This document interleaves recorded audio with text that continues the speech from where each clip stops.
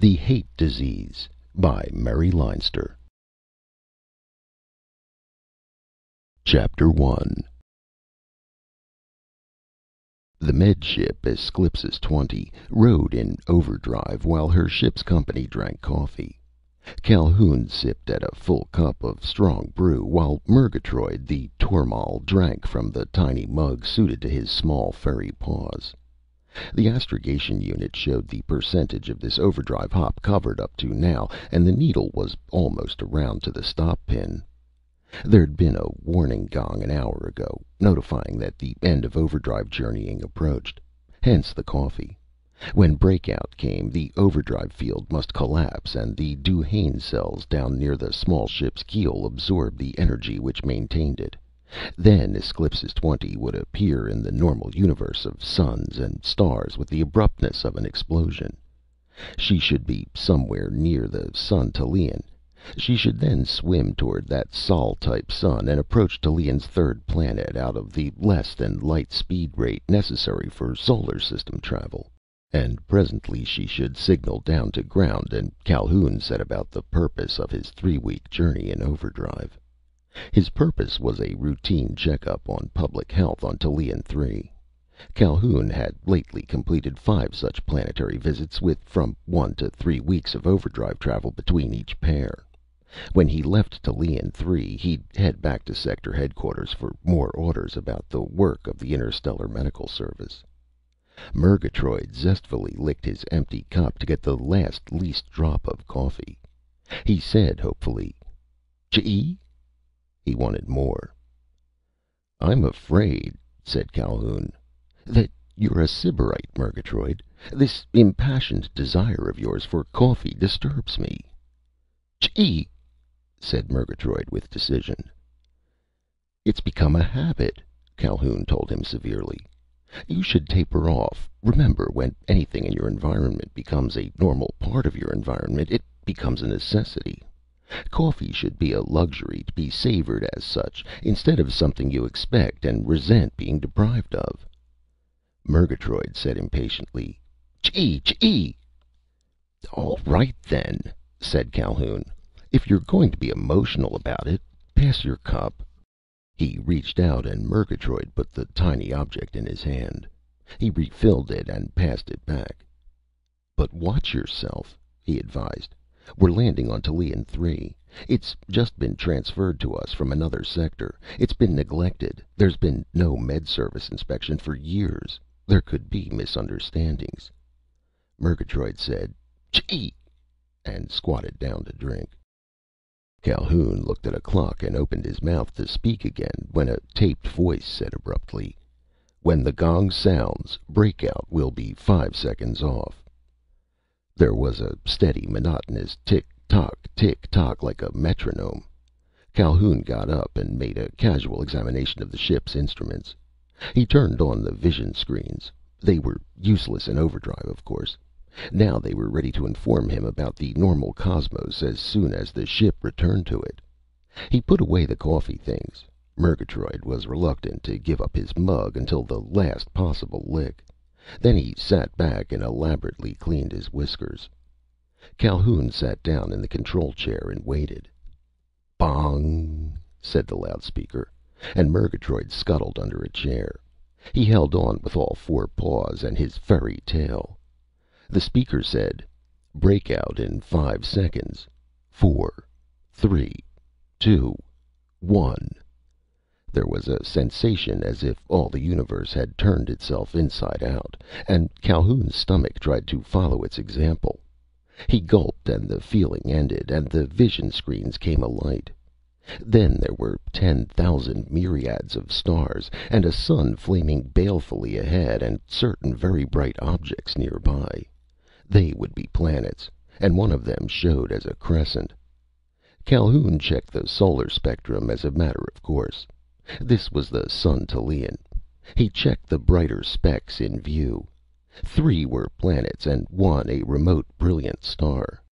The crescent was Tallien Three, third out from its sun, and the Med ship's immediate destination. It was a very good breakout, too good to be anything but luck. Calhoun swung the ship for the crescent planet. He matter-of-factly checked the usual items. He was going in at a high angle to the ecliptic, so meteors and bits of stray celestial trash weren't likely to be bothersome. He made other notes, to kill time. He reread the data sheets on the planet. It had been colonized 300 years before. There'd been trouble establishing a human-use ecological system on the planet because the native plants and animals were totally useless to humankind. Native timber could be used in building, but only after drying out for a period of months. When growing or green, it was as much water-saturated as a sponge. There had never been a forest fire here, not even caused by lightning. There were other oddities. The aboriginal microorganisms here did not attack wastes of introduced terrestrial types. It had been necessary to introduce scavenger organisms from elsewhere. This and other difficulties made it true that only one of the world's 5 continents were human-occupied.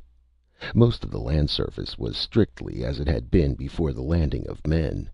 Impenetrable jungles of sponge-like flora, dwelt in by a largely unknown, useless fauna. Calhoun read on. Population, government, health statistics. He went through the list. He had time to kill, so he rechecked his course and speed relative to the planet. He and Murgatroyd had dinner. Then he waited until the ship was near enough to report in. "Med ship Esclipus 20 calling ground," he said when the time came. He taped his own voice as he made the call. "Requesting coordinates for landing. Our mass is 50 tons. Repeat, 50 tons. Purpose of landing, planetary health inspection." He waited while his taped voice repeated and repeated the call. An incoming voice said sharply, "Calling Med Ship. Cut your signal. Do not acknowledge this call. Cut your signal. Instructions will follow, but cut your signal." Calhoun blinked. Of all possible responses to a landing call, orders to stop signaling would be least likely. But after an instant, he reached over and stopped the transmission of his voice. It happened to end halfway through a syllable. Silence. Not quite silence, of course, because there was the taped record of background noise which went on all the time the Med Ship was in space. Without it, the utter absence of noise would be sepulchral. The voice from outside said, "You cut off.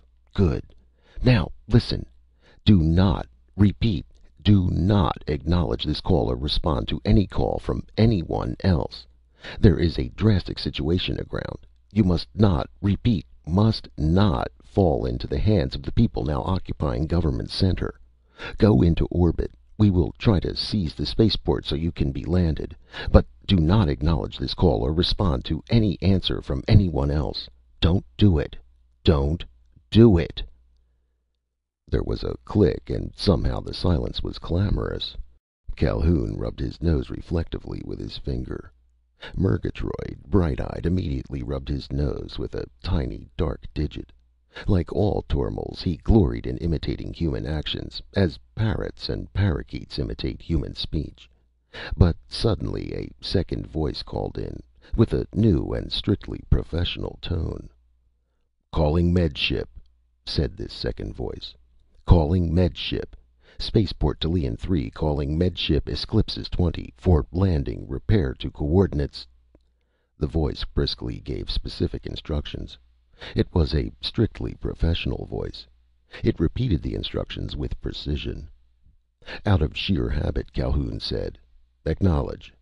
Then he added sharply, "Hold it. I've just had an emergency call."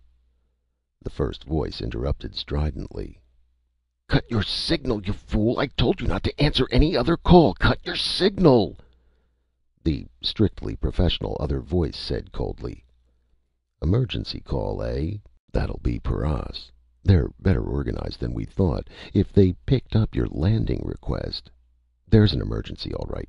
It's the devil of an emergency. It looks like devils. But this is the spaceport. Will you come in?" "Naturally," said Calhoun. "What's the emergency?" "You'll find out." That was the professional voice. The other snapped angrily, "Cut your signal!" The professional voice again. You land. It's not. "Cut your signal, you fool! Cut it!" The other voice again. There was confusion. The two voices spoke together. Each was on a tight beam while Calhoun's call was broadcast. The voices could not hear each other, but each could hear Calhoun. "Don't listen to them! There's—" "To understand, but—" "Don't listen! Don't!" "When you land—" Then the voice from the spaceport stopped, and Calhoun cut down the volume of the other. It continued to shout, though muffled. It bellowed as if rattled. It mouthed commands as if they were arguments or reasons. Calhoun listened for fully 5 minutes. Then he said carefully into his microphone: "Med Ship Esclipus 20, calling spaceport. I will arrive at given coordinates at the time given. I suggest that you take precautions, if necessary, against interference with my landing. Message ends." He swung the ship around and aimed for the destination with which he'd been supplied. A place in emptiness 5 diameters out, with the center of the sun's disk bearing so and so, and the center of the planet's disk bearing so and thus. He turned the communicator volume down lower still. The miniature voice shouted and threatened in the stillness of the Med Ship's control room. After a time, Calhoun said reflectively: "I don't like this, Murgatroyd. An unidentified voice is telling us, and we're Med Ship personnel, Murgatroyd, who we should speak to and what we should do. Our duty is plainly to ignore such orders. But with dignity, Murgatroyd. We must uphold the dignity of the Med Service." Murgatroyd said skeptically: "Chee?" "I don't like your attitude," said Calhoun, "but I'll bear in mind that you're often right." Murgatroyd found a soft place to curl up in. He draped his tail across his nose and lay there blinking at Calhoun above the furry half-mask. The little skip drove on. The disk of the planet grew large. Presently it was below. It turned as the ship moved, and from a crescent it became a half circle and then a gibbous near oval shape. In the rest of the solar system nothing in particular happened. Small and heavy inner planets swam deliberately in their short orbits around the sun. Outer gas giant planets floated even more deliberately in larger paths. There were comets of telescopic size, and there were meteorites, and the sun, Tallien, sent up monstrous flares, and storms of improbable snow swept about in the methane atmosphere of the greater gas giant of this particular celestial family of the sun and its satellites. But the cosmos in general paid no attention to human activities or usually undesirable intentions. Calhoun listened, frowning, to the agitated, commanding voice. He still didn't like it. Suddenly it cut off. The Med Ship approached the planet to which it had been ordered by Sector Headquarters now some months ago. Calhoun examined the nearing world via electron telescope. On the hemisphere rolling to a position under the Med Ship he saw a city of some size, and he could trace highways, and there were lesser human settlements here and there. At full magnification he could see where forests had been cut away in wedges and half squares, with clear spaces between them. This indicated cultivated ground, cleared for human use in the invincibly tidy-minded manner of men. Presently he saw the landing grid near the biggest city. That half-mile-high, cage-like wall of intricately braced steel girders. It tapped the planet's ionosphere for all the power that this world's inhabitants could use, and applied the same power to lift up and let down the ships of space by which communication with the rest of humanity was maintained. From this distance, though, even with an electron telescope, Calhoun could see no movement of any sort. There was no smoke, because electricity from the grid provided all the planet's power and heat, and there were no chimneys. The city looked like a colored map, with infinite detail, but nothing which stirred. A tiny voice spoke. It was the voice of the spaceport. "Calling Med Ship. Grid locking on. Right?" "Go ahead," said Calhoun. He turned up the communicator. The voice from the ground said carefully: "Better stand by your controls. If anything happens down here, you may need to take emergency action." Calhoun raised his eyebrows, but he said, "All set." He felt the cushiony, fumbling motions as force fields from the landing grid groped for the Med Ship and centered it in their complex pattern. Then there came the sudden solid feeling when the grid locked on. The Med Ship began to settle, at first slowly, but with increasing speed, toward the ground below. It was all very familiar. The shape of the continents below him were strange, but such unfamiliarity was commonplace. The voice from the ground said matter-of-factly, "We think everything's under control, but it's hard to tell with these paras. They got away with some weather rockets last week, and may have managed to mount warheads on them. They might use them on the grid here, or try for you."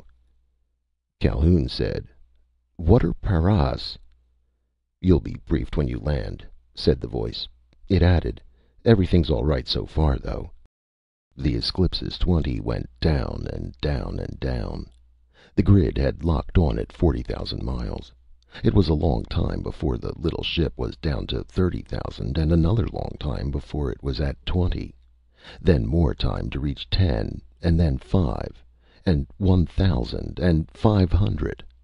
When solid ground was only 100 miles below, and the curve of the horizon had to be looked for to be seen, the voice from the ground said, "The last 100 miles is the tricky part, and the last 5 will be where it's tight. If anything does happen, it'll be there." Calhoun watched through the electron telescope. He could see individual buildings now, when he used full magnification. He saw infinitesimal motes, which would be ground cars on the highways. At 70 miles, he cut down the magnification to keep his field of vision wide. He cut the magnification again at 50, and at 30, and at 10. Then he saw the first sign of motion. It was an extending thread of white which could only be smoke. It began well outside the city, and leaped up and curved, evidently aiming at the descending Med Ship. Calhoun said curtly, "There's a rocket coming up, aiming at me." The voice from the ground said, "It's spotted. I'm giving you free motion if you want to use it." The feel of the ship changed. It no longer descended. The landing grid operator was holding it aloft, but Calhoun could move it in evasive action if he wished. He approved the liberty given him. He could use his emergency rockets to dodge. A second thread of smoke came streaking upward. Then other threads of white began just outside the landing grid. They rushed after the first. The original rockets seemed to dodge. Others came up. There was an intricate pattern formed by the smoke trails of rockets rising and other rockets following, and some trails dodging and others closing in. Calhoun carefully reminded himself that it was not likely that there'd be atomic warheads. The last planetary wars had been fought with fusion weapons, and only the crews of single ships survived. The planetary populations didn't. But atomic energy wasn't much used around these days. Power for planetary use could be had more easily from the upper ionized limits of atmospheres. A pursuing rocket closed in. There was a huge ball of smoke and a flash of light, but it was not brighter than the sun. It wasn't atomic flame. Calhoun relaxed. He watched as every one of the first ascended rockets was tracked down and destroyed by another. The last, at that, was 3/4 of the way up. The Med Ship quivered a little as the force fields tightened again. It descended swiftly. It came to ground. Figures came to meet Calhoun as, with Murgatroyd, he went out of the airlock. Some were uniformed. All wore the grim expression and harried look of men under long continued strain. The landing grid operator shook hands first. "Nice going. It could be lucky that you arrived. We normals need some luck." He introduced a man in civilian clothes as the planetary minister for health. A man in uniform was head of the planetary police. The others weren't introduced. "We worked fast after your call came," said the grid operator. "Things are lined up for you, but they're bad." "I've been wondering," admitted Calhoun dryly, "if all incoming ships are greeted with rockets." "That's the paras," said the police head grimly. "They'd rather not have a Med Service man here." A ground car sped across the spaceport. It came at a headlong pace toward the group just outside the Med Ship. There was a sudden howl of a siren by the spaceport gate. A second car leaped as if to intercept the first. Its siren screamed again. Then bright sparks appeared near the first car's windows. Blasters rasped. Incredulously, Calhoun saw the blue white of blaster bolts darting toward him. The men about him clawed for weapons. The grid operator said sharply, "Get in your ship! We'll take care of this! It's Paras!" But Calhoun stood still. It was instinct not to show alarm. Actually, he didn't feel it. This was too preposterous. He tried to grasp the situation, and fearfulness does not help at such a time. A bolt cracked against the Med Ship's hull just beyond him. Blasters rasped from beside him. A bolt exploded almost at Calhoun's feet. There were two men in the first moving ground car, and now that another car moved to head them off, one fired desperately and the other tried to steer and fire at the same time. The siren-sounding car sent a stream of bolts at them, but both cars jounced and bounced. There could be no marksmanship under such conditions. But a bolt did hit. The two-man car dipped suddenly to one side. Its fore part touched the ground. It slewed around, and its rear part lifted. It flung out its two passengers, and with an effect of great deliberation it rolled over end for end and came to a stop upside down. Of its passengers, one lay still. The other struggled to his feet and began to run toward Calhoun. He fired desperately, again and again. Bolts from the pursuing car struck all around him. Then one struck him. He collapsed. Calhoun's hands clenched. Automatically he moved toward the other still figure, to act as a medical man does when somebody is hurt. The grid operator seized his arm. As Calhoun jerked to get free, that second man stirred. His blaster lifted and rasped. The little pellet of ball lightning grazed Calhoun's side, burning away his uniform down to the skin, just as there was a grating roar of blaster fire. The second man died. "Are you crazy?" demanded the grid operator angrily. "He was a para! He was here to try to kill you!" The police head snapped. "Get that car sprayed! See if it had equipment to spread contagion! Spray everything it went near, and hurry!" There was silence as men came from the spaceport building. They pushed a tank on wheels before them. It had a hose and a nozzle attached to it. They began to use the hose to make a thick fog-like heavy mist which clung to the ground and lingered there. The spray had the biting smell of phenol. "What's going on here?" demanded Calhoun angrily. "Damnation, what's going on here?" The Minister for Health said unhappily, "Why, we've a public health situation we haven't been able to meet. It appears to be an epidemic of we're not sure what, but it looks like demoniac possession." Chapter 2. "I'd like," said Calhoun, "a definition. Just what do you mean by a para?" Murgatroyd echoed his tone in an indignant "Chee! Chee!" This was 20 minutes later. Calhoun had gone back into the Med Ship and treated the blaster burn on his side.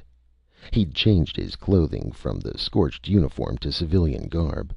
It would not look eccentric here. Men's ordinary garments were extremely similar all over the galaxy. Women's clothes were something else. Now he and Murgatroyd rode in a ground car with 4 armed men of the planetary police, plus the civilian who'd been introduced as the Minister for Health for the planet. The car sped briskly toward the spaceport gate. Masses of thick gray fog still clung to the ground where the would-be assassin's car lay on its back, and where the bodies of the 2 dead men remained.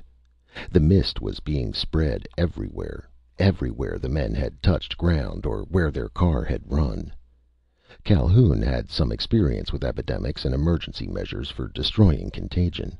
He had more confidence in the primitive sanitary value of fire. It worked, no matter how ancient the process of burning things might be. But very many human beings these days never saw a naked flame unless in a science class at school, where it might be shown as a spectacularly rapid reaction of oxidation. But people used electricity for heat and light and power. Mankind had moved out of the age of fire. So here on Tallien it seemed inevitable that ineffective material should be sprayed with antiseptics instead of simply set ablaze. "What," repeated Calhoun doggedly, "is a para?" The health minister said unhappily, "Paras are beings that once were sane men. They aren't sane any longer. Perhaps they aren't men any longer. Something has happened to them. If you'd landed a day or two later, you couldn't have landed at all. We normals had planned to blow up the landing grid so no other ship could land and be lifted off again to spread the contagion to other worlds. If it is a contagion." "Smashing the landing grid," said Calhoun practically, "may be all right as a last resort, but surely there are other things to be tried first." Then he stopped. The ground car in which he rode had reached the spaceport gate. 3 other ground cars waited there. One swung into motion ahead of them. The other 2 took up positions behind.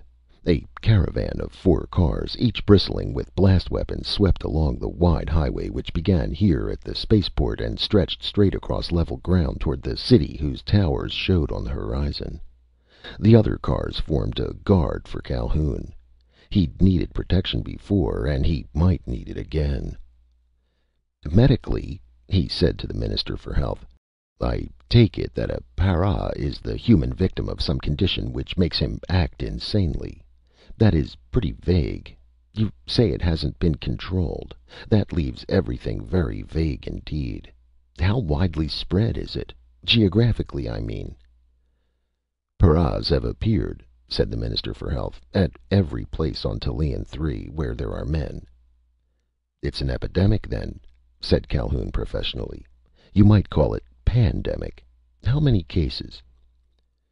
"We guess at 30% of the population so far," said the Minister for Health hopelessly.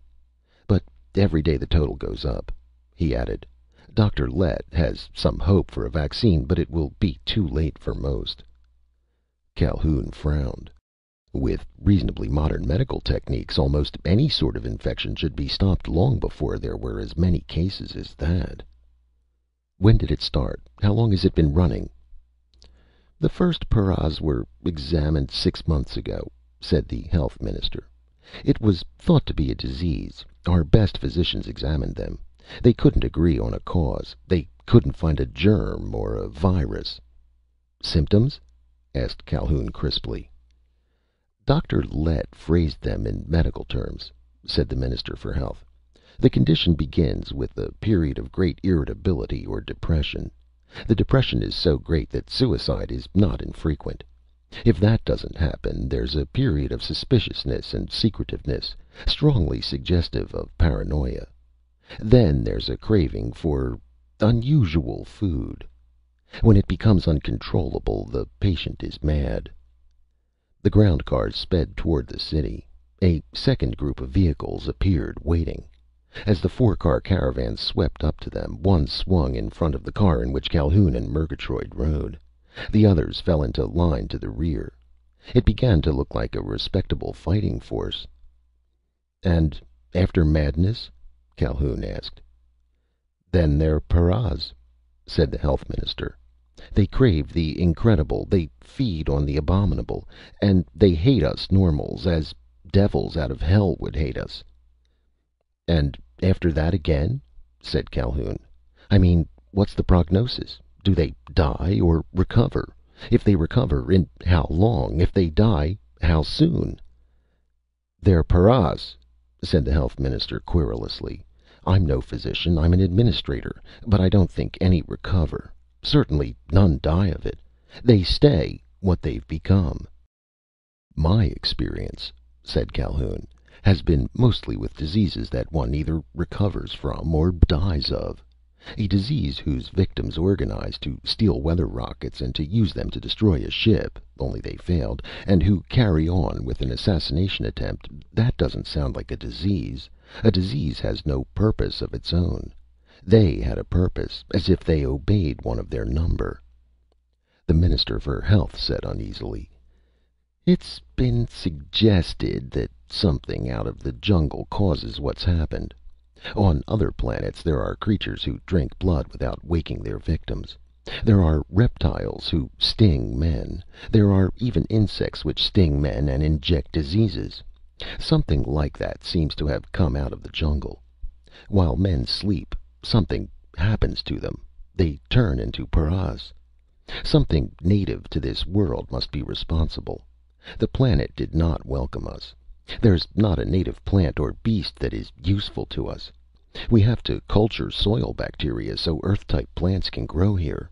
We don't begin to know all the creatures of the jungle. If something comes out and makes men paras, without their knowledge..." Calhoun said mildly, "It would seem that such things could be discovered." The Health Minister said bitterly, "Not this thing. It is intelligent. It hides. It acts as if on a plan to destroy us.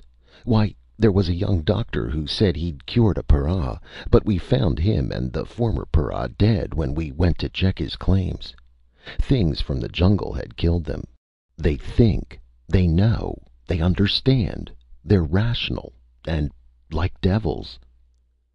A third group of ground cars appeared ahead, waiting. Like the others, they were filled with men holding blast rifles.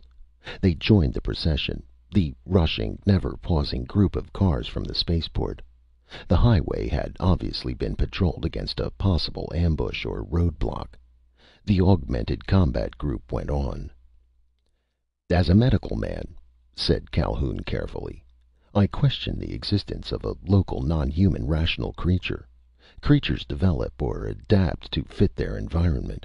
They change or develop to fit into some niche, some special place in the ecological system which is their environment.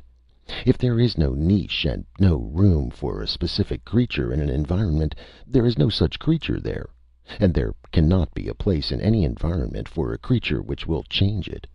It would be a contradiction in terms. We rational humans change the worlds we occupy. Any rational creature will. So a rational animal is as nearly impossible as any creature can be. It's true that we've happened, but another rational race? Oh, no." Murgatroyd said, "Chee!" The city's towers loomed higher and taller above the horizon. Then, abruptly, the fast-moving cavalcade came to the edge of the city and plunged into it. It was not a normal city. The buildings were not eccentric. All planets, but very new ones, show local architecture peculiarities, so it was not odd to see all windows topped by triple arches, or quite useless pilasters in the brick walls of apartment buildings. These would have made the city seem only individual, but it was not normal. The streets were not clean. 2 windows in 3 had been smashed. In place, Calhoun saw doors that had been broken in and splintered, and never repaired. That implied violence unrestrained. The streets were almost empty. Occasional figures might be seen on the sidewalks before the speeding ground cars, but the vehicles never passed them. Pedestrians turned corners or dodged into doorways before the cavalcade could overtake them. The buildings grew taller. The street level remained empty of humans, but now and again, many stories up, heads peered out of windows. Then high-pitched yellings came from aloft. It was not possible to tell whether they were yells of defiance or derision or despair, but they were directed at the racing cars. Calhoun looked quickly at the faces of the men around him. The Minister for Health looked at once heartbroken and embittered. The head of the planetary police stared grimly ahead. Screechings and howlings echoed and re-echoed between the building walls. Objects began to fall from the windows. Bottles, pots and pans, chairs and stools twirled and spun, hurtling downward. Everything that was loose and could be thrown from a window came down, flung by the occupants of those high dwellings. With them came outcries which were assuredly cursings. It occurred to Calhoun that there had been a period in history when mob action invariably meant flames. Men burned what they hated and what they feared. They also burned religious offerings to divers bloodthirsty deities. It was fortunate, he reflected wryly, that fires were no longer a matter of common experience, or burning oil and flaming missiles would have been flung down on the ground cars. "Is this unpopularity yours?" he asked. "Or do I have a share in it? Am I unwelcome to some parts of the population?" "You're unwelcome to Paras," said the police head coldly. "Paras don't want you here. Whatever drives them is afraid the Med Service might make them no longer Paras, and they want to stay the way they are." His lips twisted. "They aren't making this uproar, though. We gathered everybody we were sure weren't infected into Government Center. These people were left out. We weren't sure about them, so they consider we've left them to become Paras, and they don't like it." Calhoun frowned again. This confused everything. There was talk of infection and talk of unseen creatures come out of the jungle, making men Paras and then controlling them as if by demoniac possession. There were few human vagaries, though, that were not recorded in the Med Service files. Calhoun remembered something and wanted to be sick. It was like an infection, and like possession by devils, too. There would be creatures not much removed from fields involved, anyhow. "I think," he said, "that I need to talk to your counter-para researchers. You have men working on the problem?" "We did," said the police head grimly. "But most of them turned para. We thought they'd be more dangerous than other paras, so we shot them. But it did no good. Paras still turn up in Government Center, too. Now we only send paras out the south gate. They doubtless make out as paras." For a time there was silence in the rushing cars, though a bedlam of howls and curses came from aloft. Then a sudden shrieking of foreseen triumph came from overhead. A huge piece of furniture, a couch, seemed certain to crash into the car in which Calhoun rode. But it swerved sharply, ran up on the sidewalk, and the couch dashed itself to splinters where the car should have been. The car went down to the pavement once more and rushed on.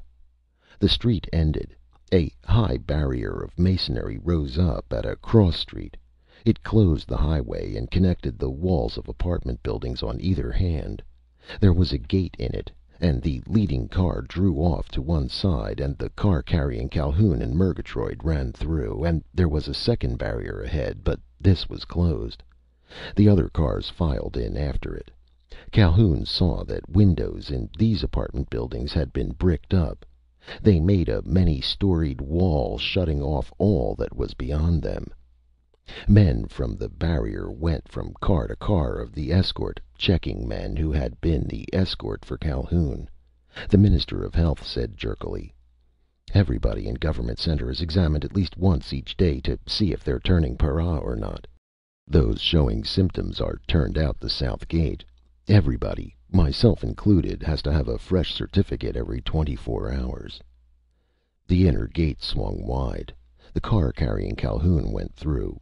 The buildings about them ended. They were in a huge open space that must once have been a park in the center of the city. There were structures which could not possibly be other than government buildings. But the population of this world was small. They were not grandiose. There were walkways and some temporary buildings obviously thrown hastily together to house a sudden influx of people. And here there were many people. There was bright sunshine, and children played, and women watched them. There were some, not many, men in sight, but most of them were elderly. All the young ones were uniformed and hastily going here or there, and though the children played gaily, there were few smiles to be seen on adult faces. "I take it," said Calhoun, "that this is Government Center, where you collected everybody in the city you were sure was normal.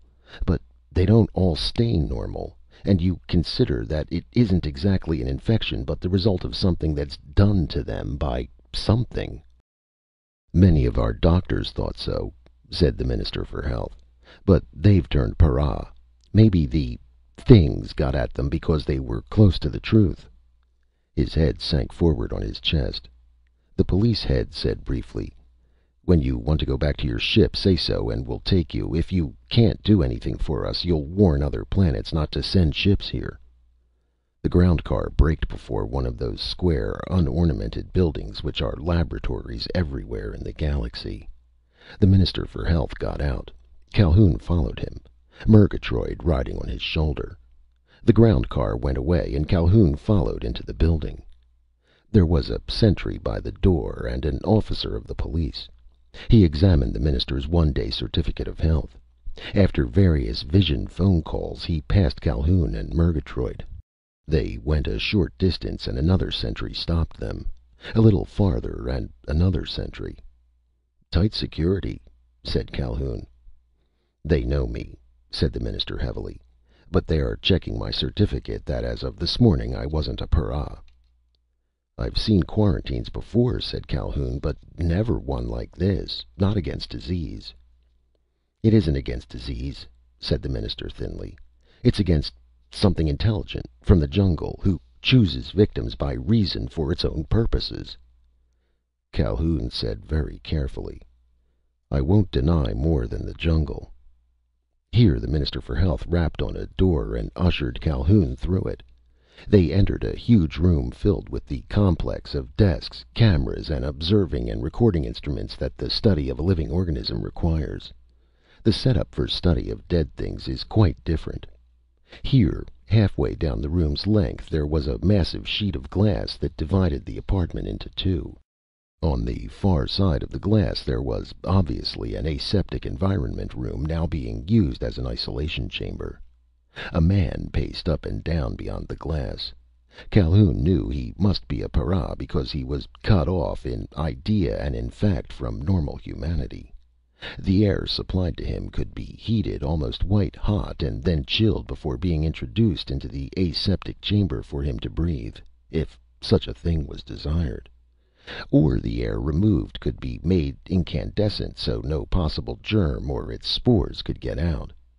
Wastes removed would be destroyed by passage through a carbon arc after innumerable previous sterilizing processes. In such rooms, centuries before, plants had been grown from antiseptic-soaked seeds, and chicks hatched from germ-free eggs, and even small animals delivered by aseptic caesarean section to live in an environment in which there was no living microorganism. From rooms like this, men had first learned that some types of bacteria outside the human body were essential to human health. But this man was not a volunteer for such research. He paced up and down, his hands clenching and unclenching. When Calhoun and the Minister for Health entered the outer room, he glared at them. He cursed them, though inaudibly because of the sheet of glass. He hated them hideously because they were not as he was, because they were not imprisoned behind thick glass walls through which his every action and almost his every thought could be watched. But there was more to this hatred than that. In the midst of fury so great that his face seemed almost purple, he suddenly yawned uncontrollably. Calhoun blinked and stared. The man behind the glass wall yawned again and again. He was helpless to stop it. If such a thing could be, he was in a paroxysm of yawning, though his eyes glared and he beat his fists together. The muscles controlling the act of yawning worked independently of the rage that should have made yawning impossible. And he was ashamed, and he was infuriated, and he yawned more violently than seemed possible. "A man's been known to dislocate his jaw yawning like that," said Calhoun detachedly. A bland voice spoke behind him. "But if this man's jaw is dislocated, no one can help him. He is a para. We cannot join him." Calhoun turned. He found himself regarded with unctuous condescension by a man wearing glittering thick eyeglasses, and a man's eyes have to be very bad if he can't wear contacts, and a uniform with a caduceus at his collar. He was plump. He was beaming. He was the only man Calhoun had so far seen on this planet whose expression was neither despair nor baffled hate and fury. "You are Med Service," the beaming man observed zestfully, "of the Interstellar Medical Service, to which all problems of public health may be referred. But here we have a real problem for you. A contagious madness, a transmissible delusion, an epidemic of insanity, a plague of the unspeakable." The Minister for Health said uneasily, "This is Dr. Lett. He was the greatest of our physicians. Now he is nearly the last." "Agreed," said the bland man as zestfully as before. "But now the Interstellar Medical Service sends someone before whom I should bow. Someone whose knowledge and experience and training is so infinitely greater than mine that I become abashed. I am timid. I am hesitant to offer an opinion before a Med Service man." It was not unprecedented for an eminent doctor to resent the implied existence of greater skill or knowledge than his own. But this man was not only resentful, he was derisive. "I came here," said Calhoun politely, "on what I expected to be a strictly routine visit. But I'm told there's a very grave public health situation here. I'd like to offer any help I can give." "Grave?" Dr. Lett laughed scornfully. "It is hopeless for poor planetary doctors like myself, but not, of course, for a Med Ship man." Calhoun shook his head. This man would not be easy to deal with. Tact was called for, but the situation was appalling. "I have a question," said Calhoun ruefully. "I'm told that paras are madmen, and there's been mention of suspicion and secretiveness which suggests schizoparanoia, and, so I have guessed, the term para for those affected in this way." "It's not any form of paranoia," said the planetary doctor contemptuously. "Paranoia involves suspicion of everyone. Paras despise and suspect only normals. Paranoia involves a sensation of grandeur not to be shared. Paras are friendly and companions to each other. They cooperate delightedly in attempting to make normals like themselves. A paranoiac would not want anyone to share in his greatness." Calhoun considered and then agreed. "Since you've said it, I see that it must be so. But my question remains. Madness involves delusions. But paras organize themselves. They make plans and take different parts in them. They act rationally for purposes they agree on, such as assassinating me. But how can they act rationally if they have delusions? What sort of delusions do they have?" The Minister for Health said thinly, "Only what horrors out of the jungles might suggest. I cannot listen. Dr. Lett, I cannot watch if you intend to demonstrate." The man with thick glasses waved an arm. The Minister for Health went hastily out. Dr. Lett made a mirthless sound. "He would not make a medical man. Here is a para in this aseptic room. He is an unusually good specimen for study. He was my assistant, and I knew him when he was sane. Now I know him as a para. I will show you his delusion." He went to a small culture oven and opened the door. He busied himself with something inside. Over his shoulder he said with unction, "The first settlers here had much trouble establishing a human use ecology on this world. The native plants and animals were useless. They had to be replaced with things compatible with humans. Then there was more trouble. There were no useful scavengers, and scavengers are essential. The rat is usually dependable, but rats do not thrive on Tallien. Vultures? No, of course not. Carrion beetles? Scarabeus beetles? The flies that produce maggots to do such good work in refuse disposal? None thrive on Tallien Three. And scavengers are usually specialists, too. But the colony could not continue without scavengers. So our ancestors searched on other worlds, and presently they found a creature which would multiply enormously and with a fine versatility upon the wastes of our human cities. True, it smelled like an ancient earth animal called skunk. Butyl mercaptan. It was not pretty to most eyes. It was revolting. But it was a scavenger, and there was no waste product it would not devour." Dr. Lett turned from the culture oven. He had a plastic container in his hand. A faint, disgusting odor spread from it. "You ask what the delusions of para may be." He grinned derisively. He held out the container. "It is the delusion that this scavenger, this eater of unclean things, this unspeakable bit of slimy, squirming flesh, paras have the delusion that it is the most delectable of foodstuffs." He thrust the plastic container under Calhoun's nose. Calhoun did not draw in his breath while it remained there.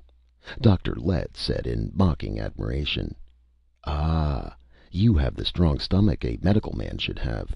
The delusion of the para is that these squirming, writhing objects are delightful. Paras develop an irresistible craving for them.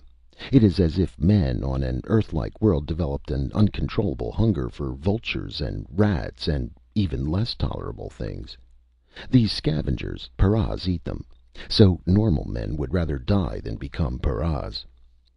Calhoun gagged in purely instinctive revulsion.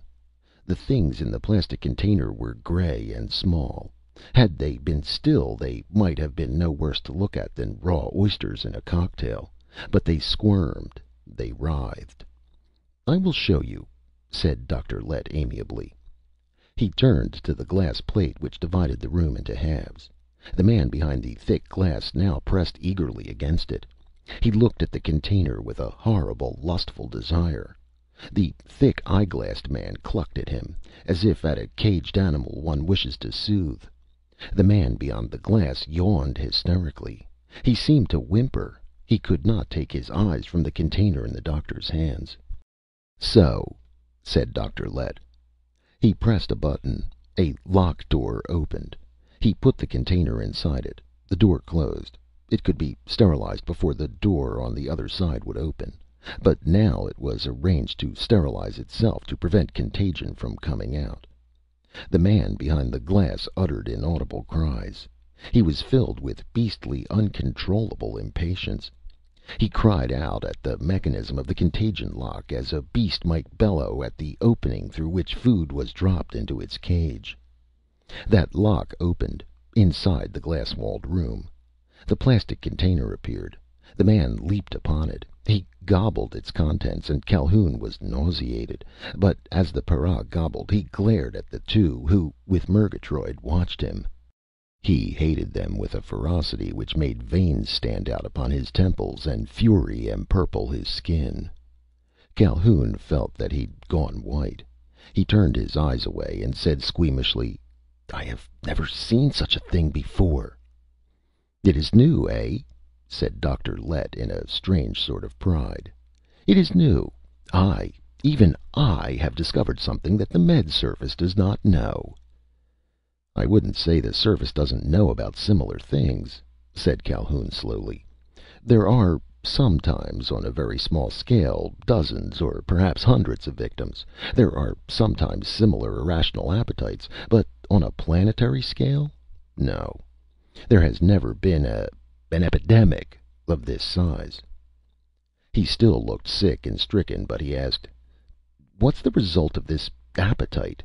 What does it do to the para? What change in, say, his health takes place in a man after he becomes a para?" "There is no change," said Dr. Lett blandly. "They are not sick, and they do not die because they are paras. The condition itself is no more abnormal than diabetes. Diabetics require insulin. Paras, something else. But there is a prejudice against what paras need. It is as if some men would rather die than use insulin, and those who did use it became outcasts. I do not say what causes this condition. I do not object if the Minister for Health believes that jungle creatures creep out and make paras out of men." He watched Calhoun's expression. "Does your Med Service information agree with me?" "No," said Calhoun. "I'm afraid it inclines to the idea of monstrous cause, but it really isn't much like diabetes." "But it is," insisted Lett. "Everything digestible, no matter how unappetizing to a modern man, has been a part of the regular diet of some tribe of human savages. Even prehistoric Romans ate dormice cooked in honey. Why should the fact that a needed substance happens to be found in a scavenger—" "The Romans didn't crave dormice," said Calhoun. "They could eat them or leave them alone." The man behind the thick glass glared at the two in the outer room. He hated them intolerably. He cried out at them. Blood vessels in his temples throbbed with his hatred. He cursed them. "I point out one thing more," said Dr. Lett. "I would like to have the cooperation of the Interstellar Medical Service. I am a citizen of this planet, and not without influence. But I would like to have my work approved by the Med Service. I submit that in some areas on ancient Earth, iodine was put into the public water supply systems to prevent goiters and cretinism. Fluorine was put in drinking water to prevent caries. On Tralee, the public water supply has traces of zinc and cobalt added. These are necessary trace elements. Why should you not concede that here there are trace elements or trace compounds needed?" "You want me to report that?" said Calhoun flatly. "I couldn't do it without explaining a number of things. Paras are madmen, but they organize. A symptom of privation is violent yawning. This condition appeared only 6 months ago.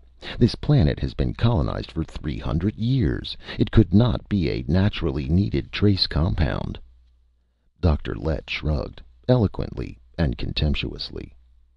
"Then you will not report what all this planet will certify," he said curtly. "My vaccine." "You would not call it a vaccine if you thought it supplied a deficiency, a special need of the people of Tallien. Could you give me a small quantity of your vaccine?" "No," said Dr. Lett blandly. "I am afraid you are not willing to be cooperative. The little of my vaccine that is available is needed for high officials who must be protected from the para condition at all costs. I am prepared to make it on a large scale, though, for the whole population. I will see, then, that you have as much of it as you need." Calhoun seemed to reflect. "No," he admitted. "I'm not ready to cooperate with you, Dr. Lett. I have a very uncomfortable suspicion. I suspect that you carry a small quantity of your vaccine with you all the time, that you cannot bear the idea of being without it if you should need it. I say that because it is a symptom of other similar conditions, of other abnormal appetites." Dr. Lett had been bland and grinning in mockery, but the amusement left his face abruptly. "Now, what do you mean by that?" he demanded. Calhoun nodded his head toward the para behind the glass wall.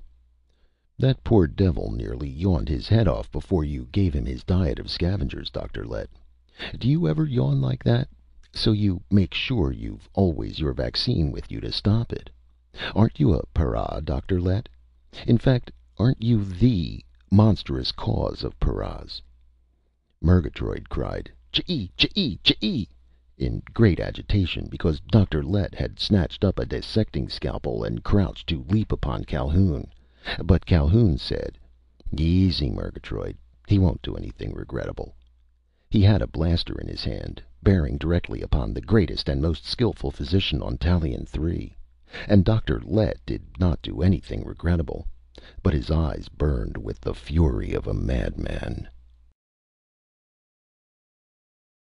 Chapter 3. 5 minutes later, or possibly 10, Calhoun went out to where the Minister for Health paced miserably up and down the corridor outside the laboratory. The minister looked white and sick, as if, despite himself, he'd been picturing the demonstration Lett would have given Calhoun. He did not meet Calhoun's eyes. He said uneasily, "I'll take you to the planetary president now." "No," said Calhoun. "I got some very promising information from Dr. Lett. I want to go back to my ship first."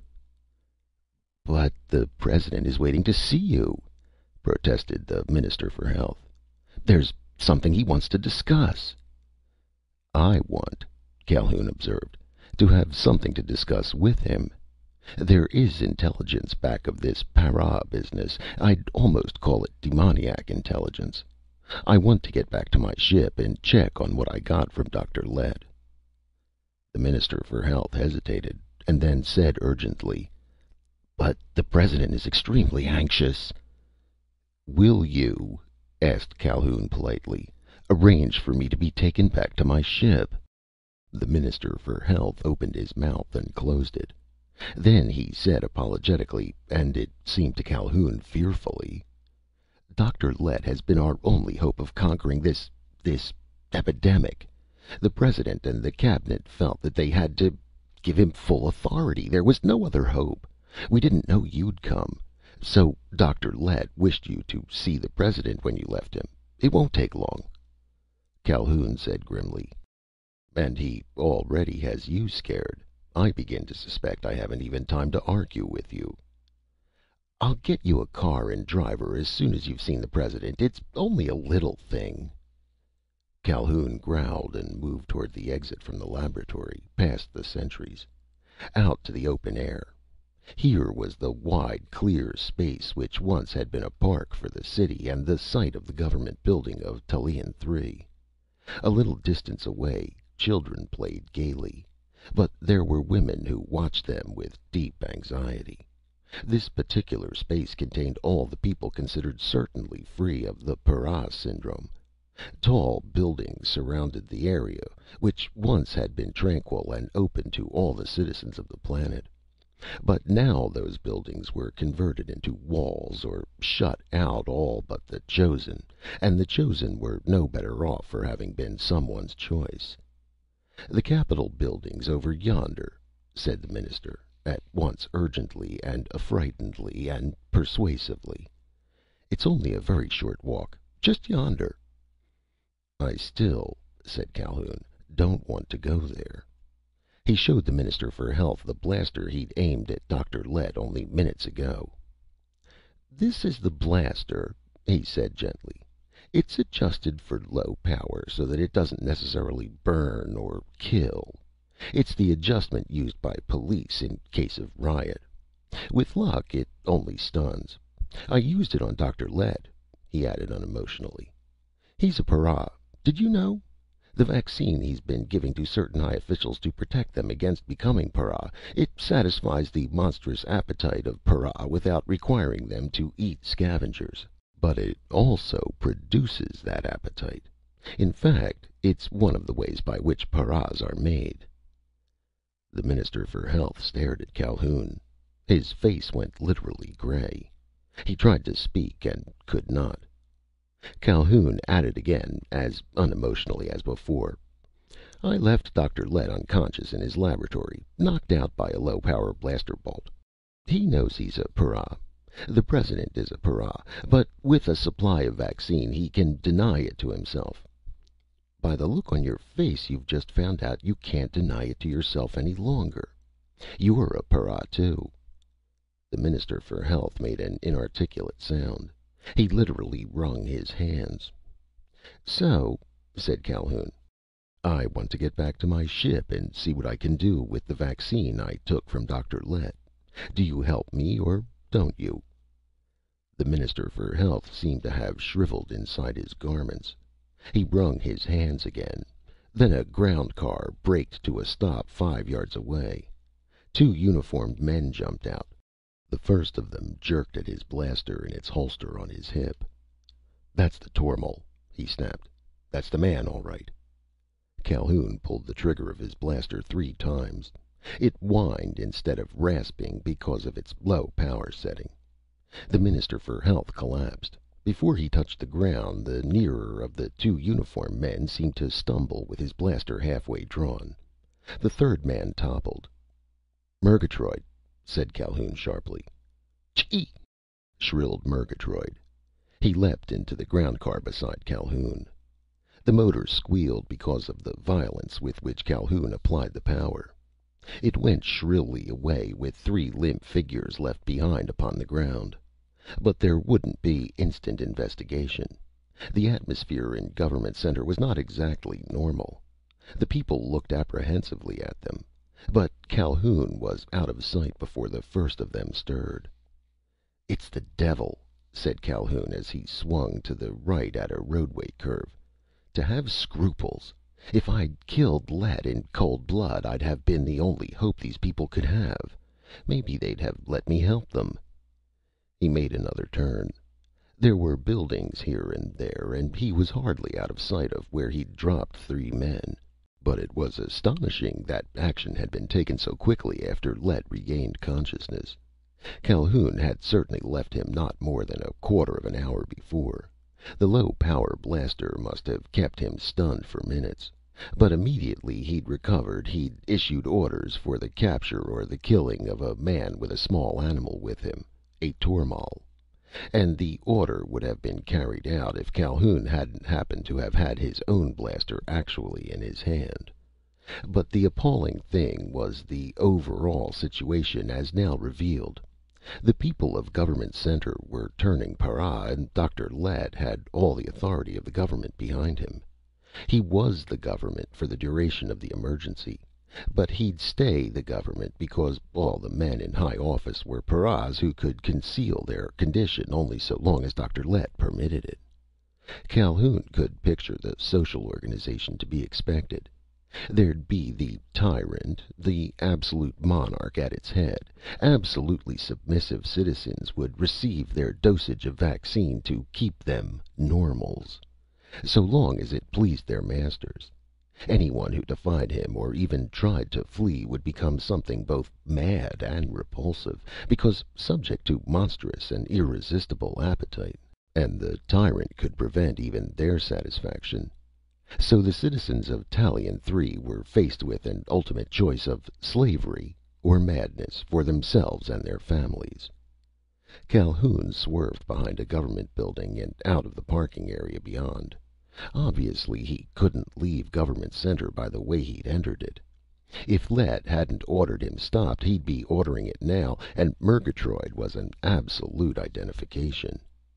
Again he turned a corner, thrusting Murgatroyd down out of sight. He turned again and again. Then he began concentratedly to remember where the sunset line had been upon the planet when he was waiting to be landed by the grid. He could guess at an hour and a half, perhaps 2, since he touched ground. On the combined data, he made a guess at the local time. It would be mid-afternoon, so shadows would lie to the northeast of the objects casting them. Then he did not remain on any straight roadway for more than seconds. But now, when he had a choice of turnings, he had a reason for each choice. He twisted and dodged about. Once he almost ran into children playing a ritual game. But the sum total of his movements was steadily southward. Paras were turned out of the south gate. That gate alone would be the one where someone could go out with a chance of being unchallenged. He found the gate. The usual tall buildings bordered it to left and right. The actual exit was bare concrete walls slanting together to an exit to the outer world, no more than a house door wide. Well, back from the gate there were these 4 high-side trucks with armed police in the truck bodies. They were there to make sure that paras turned out, or who went out of their own accord when they knew their state would not come back. He stopped the ground car and tucked Murgatroyd under his coat. He walked grimly toward the narrow exit. It was the most desperate of gambles, but it was the only one he could make. He could be killed, of course, if anybody suspected him of attempting exit at any gate. He got out, unchallenged. The concrete walls rose higher and higher as he walked away from the trucks and the police, who would surely have blasted him had they guessed. The way he could walk became narrowed. It became a roofed-over passageway, with a turn in it so it could not be looked through end to end. Then he reached open air once more. Nothing could be less dramatic than his actual escape. He simply walked out. Nothing could be less remarkable than his arrival in the city outside of Government Center. He found himself in a city street, rather narrow, with buildings as usual all about him, whose windows were either bricked shut or smashed. There were benches against the base of one of those buildings, and 4 or 5 men, quite unarmed, lounged upon them. When Calhoun appeared, one of them looked up and then arose. A second man turned to busy himself with something behind him. They were not grim. They showed no sign of being mad. But Calhoun had already realized that the appetite which was madness came only occasionally, only at intervals which could probably be known in advance. Between one monstrous hunger spell and another, a para might look and act and actually be as sane as anybody else. Certainly Dr. Lett and the President and the cabinet members who were paras acted convincingly as if they were not. One of the men on the benches beckoned. "This way," he said casually. Murgatroyd poked his head out of Calhoun's jacket. He regarded these roughly dressed men with suspicion. "What's that?" asked one of the five. "A pet," said Calhoun briefly. The statement went unchallenged. A man got up, lifting a small tank with a hose. There was a hissing sound. The spray made a fine, fog-like mist. Calhoun smelled a conventional organic solvent, well known enough. "This is antiseptic," said the man with the spray, "in case you got some disease inside there." The statement was plainly standard, and once it had been exquisite irony. But it had been repeated until it had no meaning any more, except to Calhoun. His clothing glittered momentarily where the spray stood on its fibers. Then it dried. There was the faintest possible residue, like a coating of impalpable dust. Calhoun guessed its significance, and the knowledge was intolerable. But he said between clenched fists, "Where do I go now?" "Anywheres," said the first man. "Nobody'll bother you. Some normals try to keep you from getting near 'em, but you can do as you please." He added disinterestedly, "To them, too. No police out here." He went back to the bench and sat down. Calhoun moved on. His inward sensations were unbearable, but he had to continue. It was not likely that instructions would have reached the para organization yet. There was one. There must be one.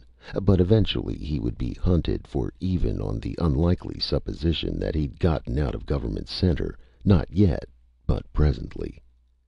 He went down the street. He came to a corner and turned it.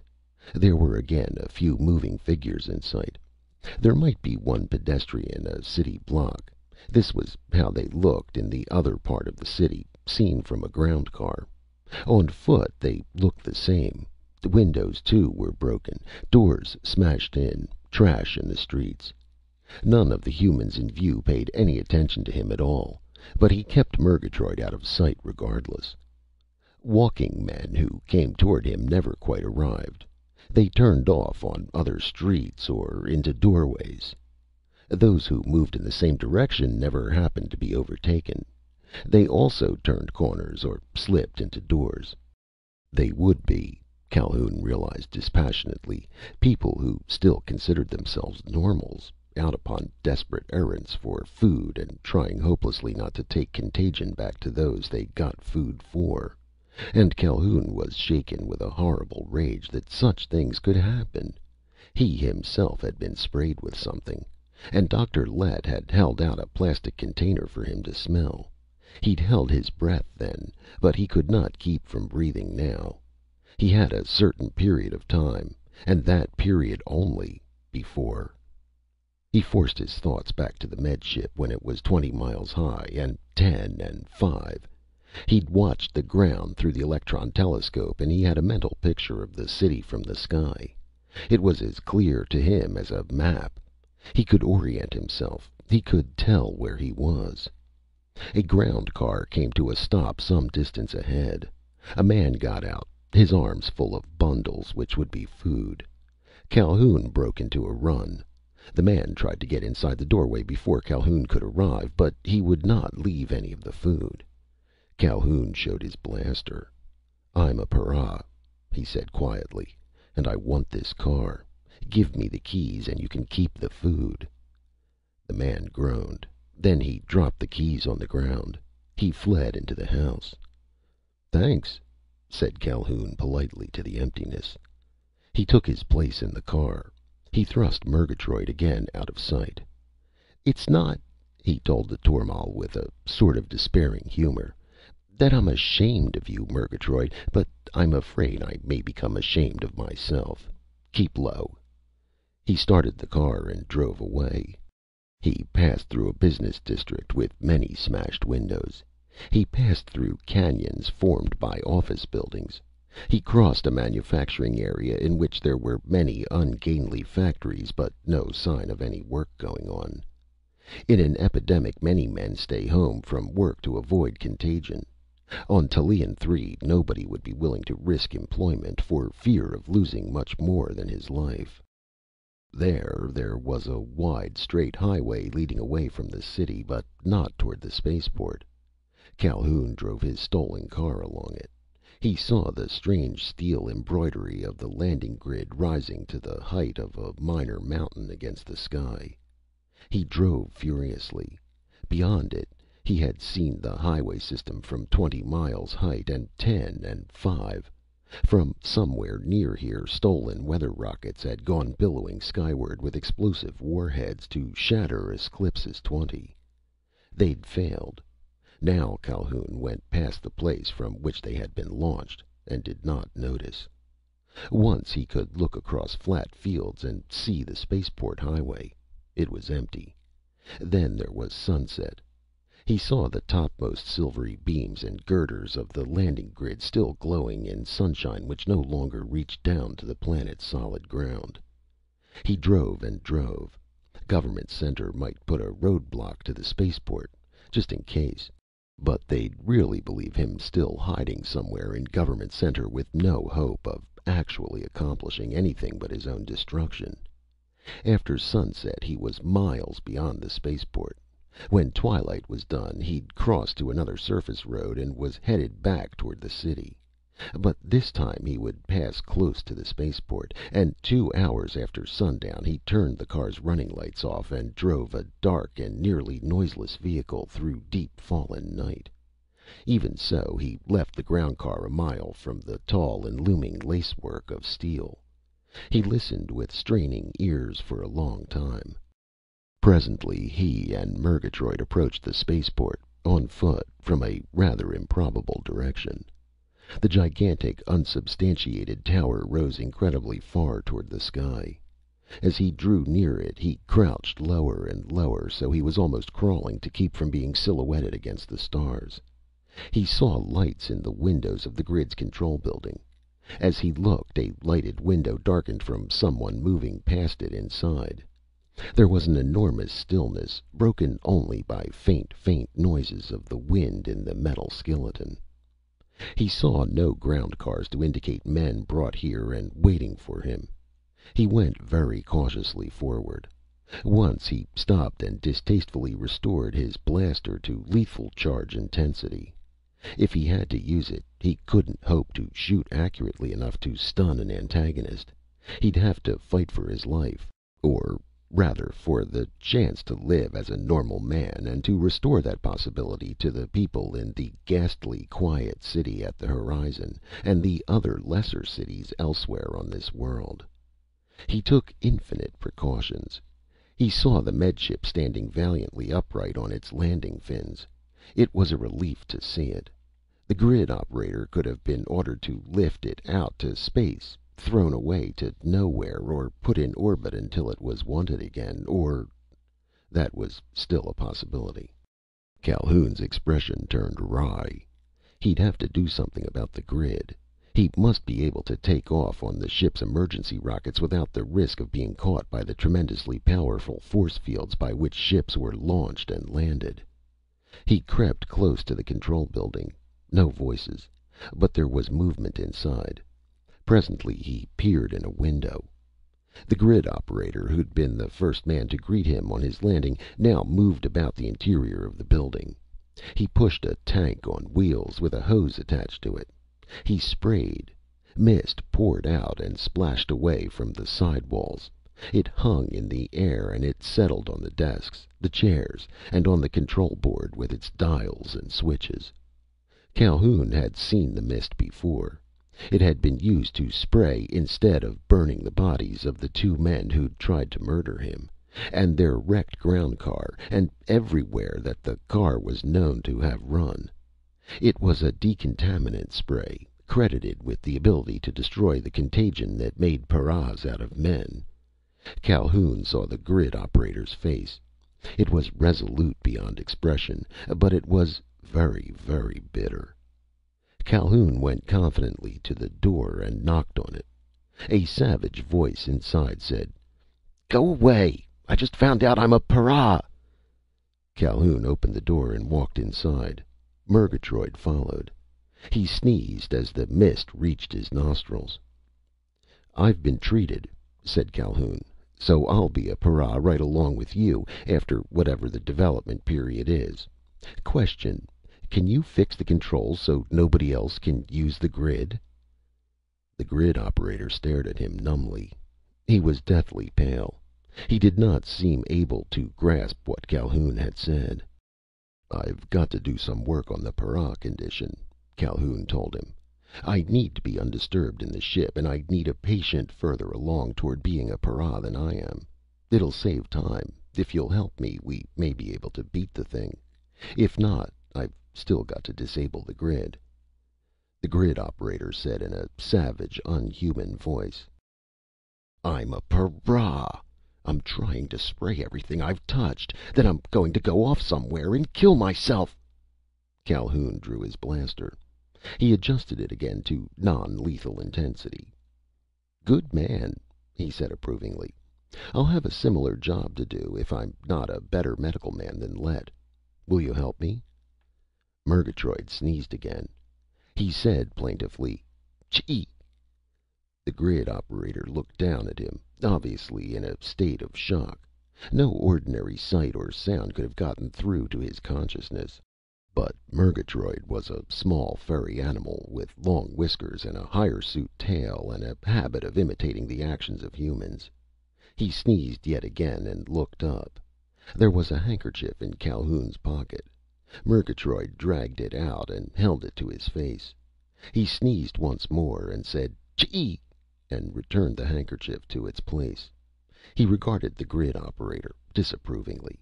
The operator was shocked out of his despair. He said shakingly, "What the devil?" Then he stared at Calhoun. "Help you? How can I help anybody? I'm a para!" "Which," said Calhoun, "is just what I need. I'm Med Service man. I've got a job to do with what they call an epidemic. I need a para who's willing to be cured. That's you. Let's get this grid fixed so it can't work and—" There was a succession of loud clicks from a speaker unit on the wall. It was an emergency wave, unlocking the speaker from its off position. Then a voice. "All citizens, attention! The planetary president is about to give you good news about the end of the para epidemic." A pause. Then a grave and trembling voice came out of the speakers. "My fellow citizens, I have the happiness to report that a vaccine completely protecting normals against the para condition and curing those already paras has been developed. Dr. Lett of the Planetary Health Service has produced the vaccine, which is already in small-scale production and will shortly be available in large quantities, enough for everyone. The epidemic, which has threatened every person on Tallien Three, is about to end. And to hasten the time when every person on the planet will have the vaccine in the required dosage and at the required intervals, Dr. Lett has been given complete emergency authority. He is empowered to call upon every citizen for any labor, any sum, any sacrifice that will restore our afflicted fellow citizens to normality, and to protect the rest against falling a victim to this intolerable disease. I repeat, a vaccine has been found which absolutely prevents anyone from becoming a para, and which cures those who are paras now. And Dr. Lett has absolute authority to issue any orders he feels necessary to hasten the end of the epidemic and to prevent its return. But the end is sure." The speaker clicked off. Calhoun said wryly, "Unfortunately, I know what that means. The President has announced the government's abdication in favor of Dr. Lett, and that the punishment for disobeying Lett is madness." He drew a deep breath and shrugged his shoulders. "Come along. Let's get to work."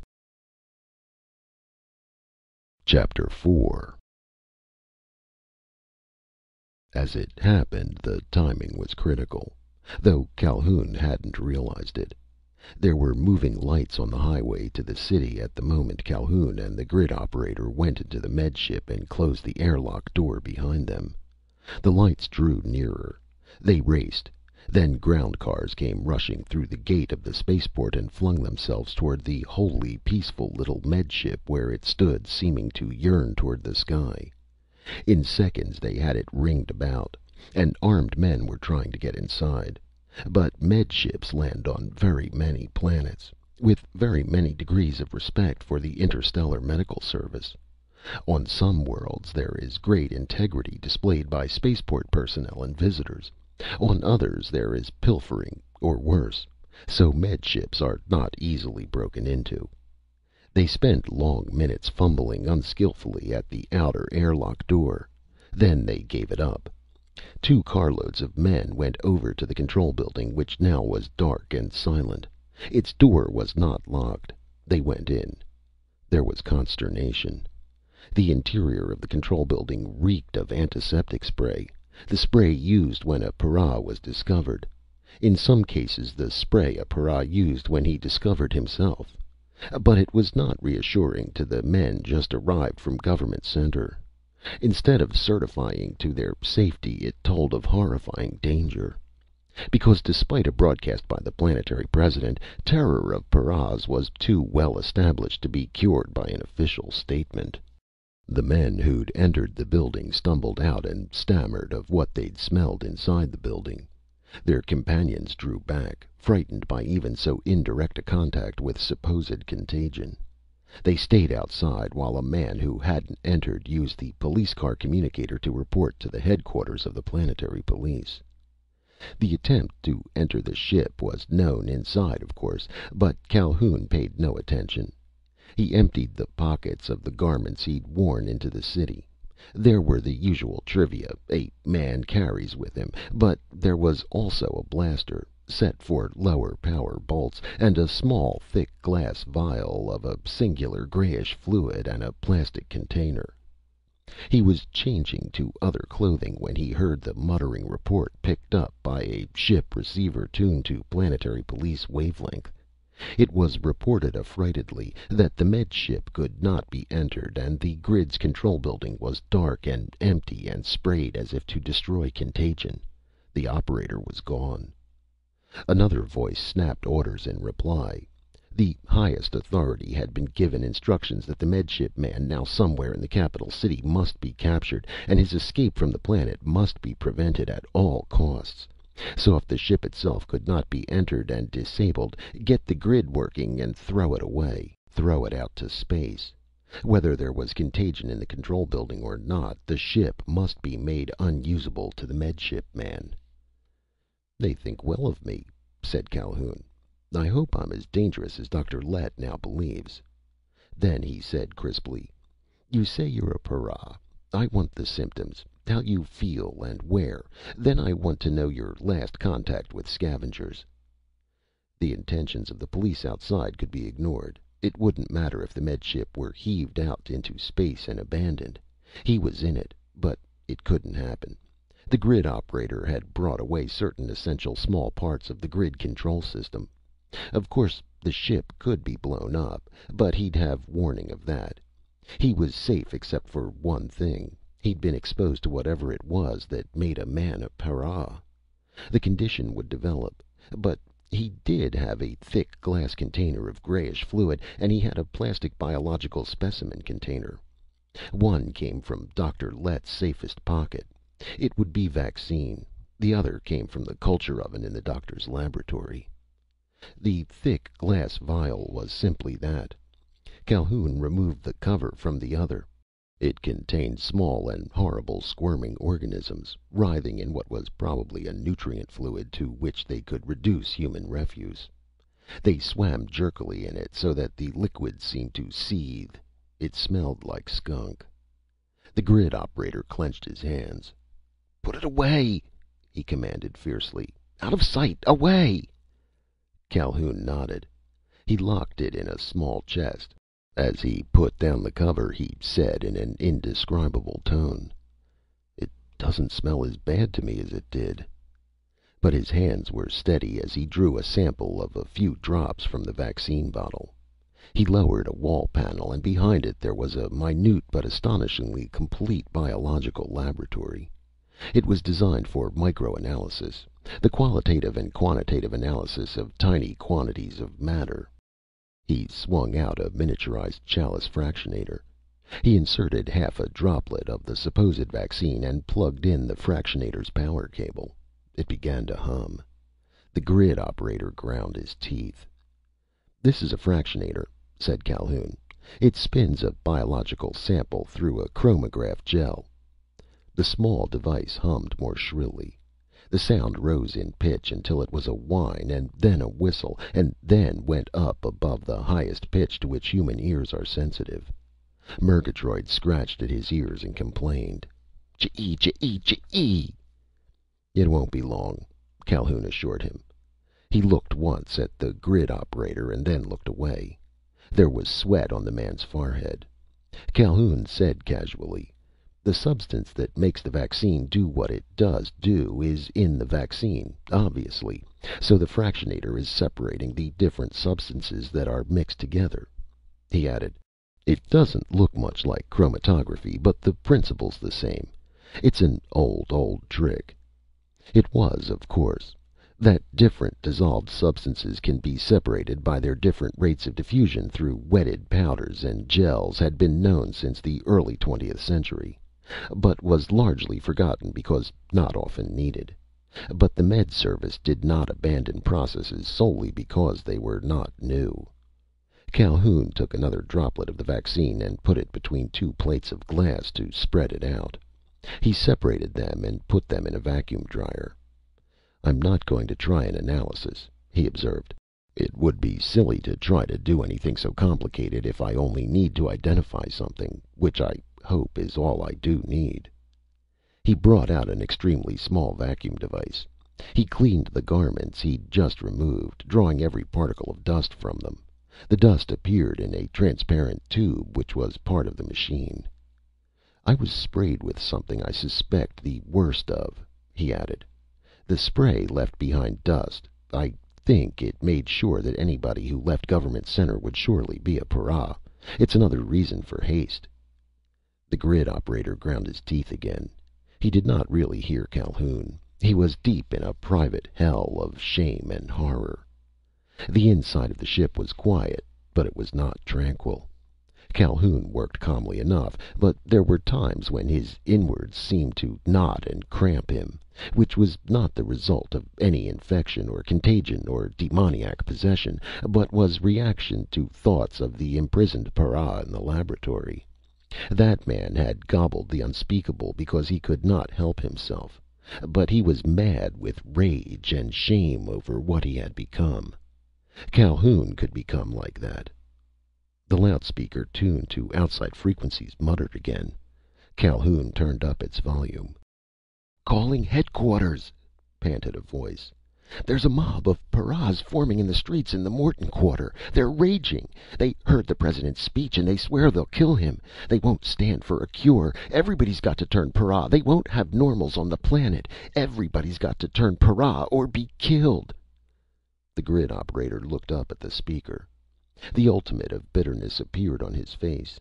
He saw Calhoun's eyes on him and said savagely, "That's where I belong." Murgatroyd headed straight for his cubbyhole and crawled into it.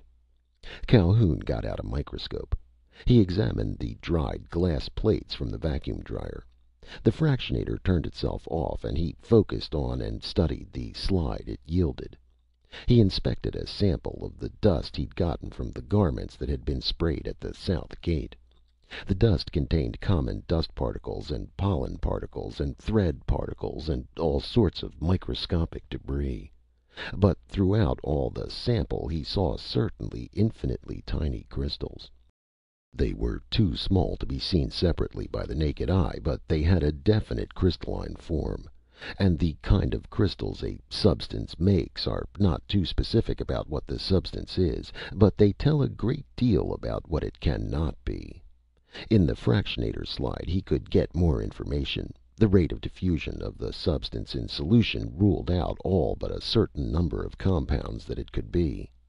The two items together gave a definite clue. Another voice from the speaker. "Headquarters! Paras are massing by the north gate. They act ugly. They're trying to force their way into Government Center. We'll have to start shooting if we're to stop them. What are our orders?" The grid operator said dully, "They'll wreck everything.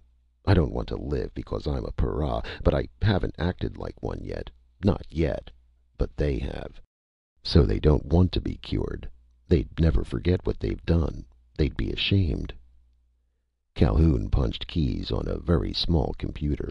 He'd gotten an index of refraction reading on crystals too small to be seen except through a microscope. That information, plus specific gravity, plus crystalline form, plus rate of diffusion in a fractionator, went to the stores of information in the computer's memory bank somewhere between the ship's living quarters and its outer skin. A voice boomed from another speaker, tuned to a public broadcast frequency. "My fellow citizens, I appeal to you to be calm. I beg you to be patient. Practice the self-control that citizens owe to themselves and their world. I appeal to you." Outside in the starlight, the Med Ship rested peacefully on the ground. Around and above it, the grid rose like geometric fantasy to veil most of the starry sky. Here in the starlight, the ground car communicators gave out the same voice, the same message. The president of Tallien Three made a speech. Earlier, he'd made another. Earlier still, he'd taken orders from the man who was already absolute master of the population of this planet.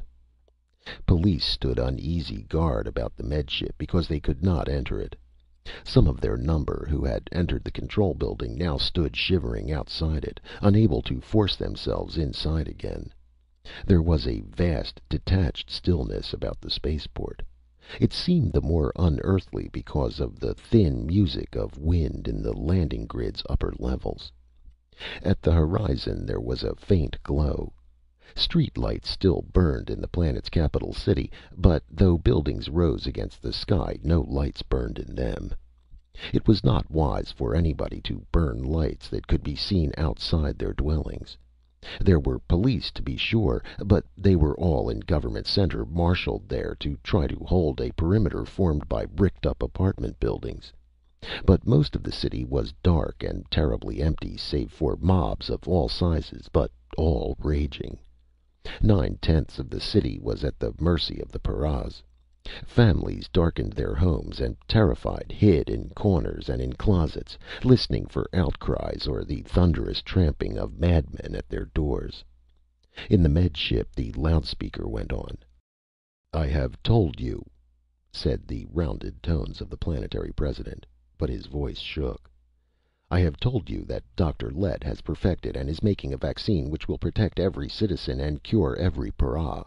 You must believe me, my fellow citizens. You must believe me. To paras, I promise that their fellows who were not afflicted with the same condition will forget. I promise that no one will remember what has been done in delirium, what has taken place, and there have been tragedies, will be blotted out. Only be patient. Only—" Calhoun went over his glass slides again while the computer stood motionless, apparently without life. But he had called for it to find in its memory banks an organic compound of such and such, a crystalline form such and such, a diffusion rate such and such, a specific gravity and such, a refractive index. Men no longer considered that there was any effective limit to the number of organic compounds that were possible. The old guess at 500,000 different substances was long exceeded. It took time, even for a computer, to search all its microfilmed memories for a compound such as Calhoun had described. He paced restlessly while the computer consulted its memory with faint whirrings of cooling blowers and occasional chucklings as memory cubes full of exceedingly complex stereo molecules of recorded information were searched. "Maybe," Calhoun said, "this isn't so much a new disease as a modification of a very old one. The very ancient hate disease, for the most important symptom of this particular malady is the hate it stirred up. I've seen a number of sick patients, but the hate index on this one earns it a record score." He paused for a moment as the computer did an extra special burping chuckle and slipped in an entire new case of memory cubes. If what we're looking for is a vaccine against hate, we'd really have something. But I'm afraid not. That's too happy an outcome. We'll just call this hate disease Tallien Three strain. It's standard practice," Calhoun continued, "to consider that everything that can happen does. Specifically, that any compound that can possibly exist, sooner or later must be formed in nature. We're looking for a particular one. It must have been formed naturally at some time or another, but never before has it appeared in quantity enough to threaten a civilization. Why?" Murgatroyd licked his right-hand whiskers. He whimpered a little. And Murgatroyd was a very cheerful small animal, possessed of exuberant health and a fine zest in simply being alive. Exposed to contagion, it was the admirable talent of his kind to react instantly and violently, producing antibodies so promptly that no conceivable disease could develop. Tormals were cherished and respected members of the Interstellar Medical Service because they could produce within hours antibodies for any possible infection, and the synthesis of such antibodies could be begun and any possible plague defeated. But Murgatroyd was not happy now. "It's been known for a long time," said Calhoun impatiently, "that no form exists alone. Every living creature exists in an environment, in association with all the other living creatures around it. But this is true of compounds, too. Anything that is part of an environment is essential to that environment. So even organic compounds are as much parts of the planetary life system as, say, rabbits on a Terran-type world. If there are no predators, rabbits will multiply until they starve." Murgatroyd said, "Chee!" as if complaining to himself. "Rats," said Calhoun somewhat angrily, "have been known to do that on a derelict ship. There was a man named Malthus who said we humans would someday do the same thing. But we haven't. We've taken over the galaxy. If we ever crowd this, there are more galaxies for us to colonize. Forever. But there have been cases of rats and rabbits multiplying past endurance. Here we've got an organic molecule that has multiplied out of all reason.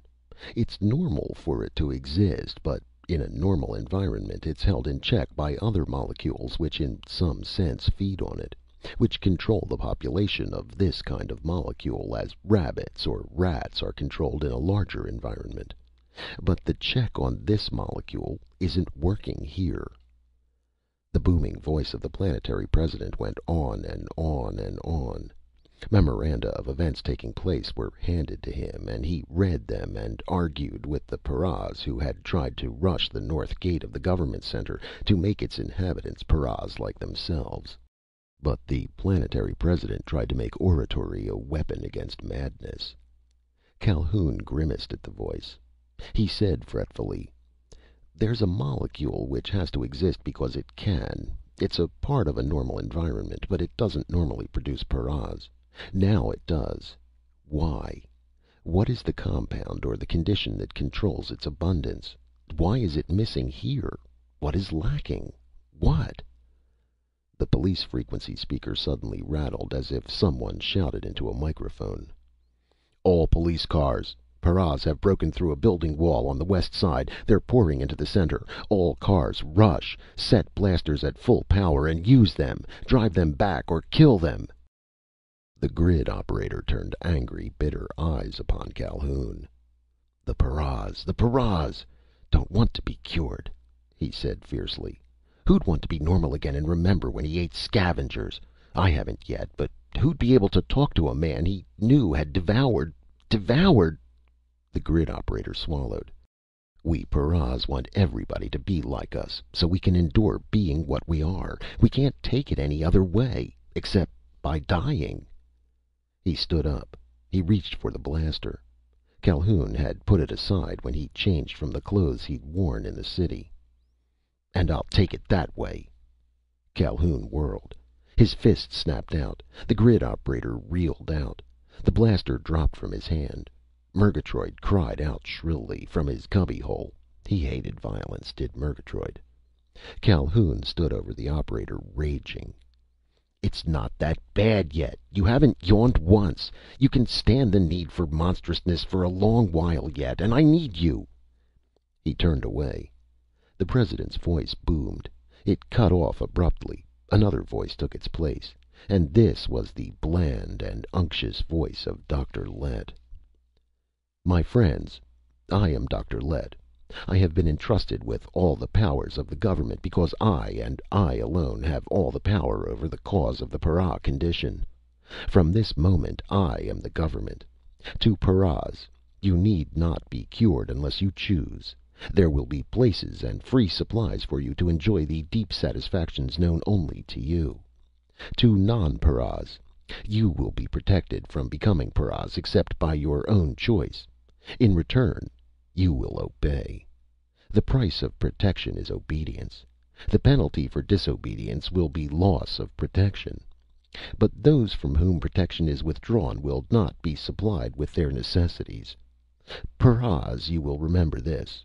Non-paras do not forget it. His voice changed. Now I give an order. To the police and the non-paras. You will no longer resist paras. To paras.